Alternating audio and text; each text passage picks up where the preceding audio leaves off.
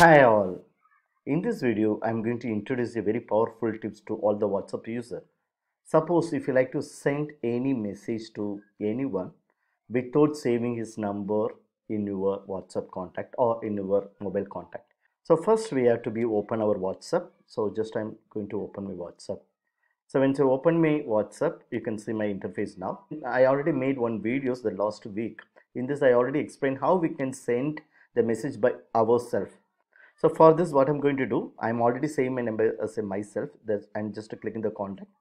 I'm typing my name from my WhatsApp contact. Here, my names I save as a myself Thiyagu. Here, I'm going to be type the person mobile number or a WhatsApp number which I like to send a message.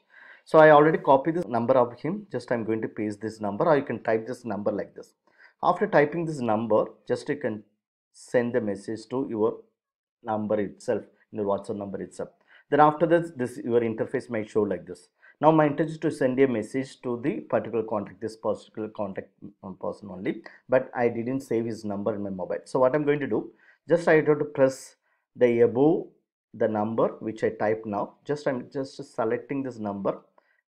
Then once you click, you can find this kind of interface. There is a three option: chat with, and call on WhatsApp, and add to contact. My intention now to send a message to the particular contact. So what I'm going to do, just to put chat with.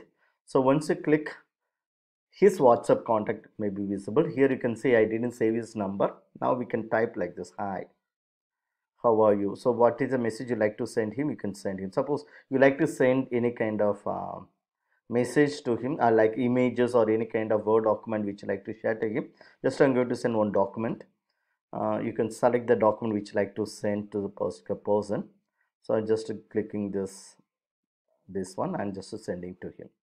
So this way we have to send any message or any text or any kind of documents to the people without saving his contact or his contact with your mobile. Hope this videos might be useful for you. Thank you all. Bye. We'll meet in the next video.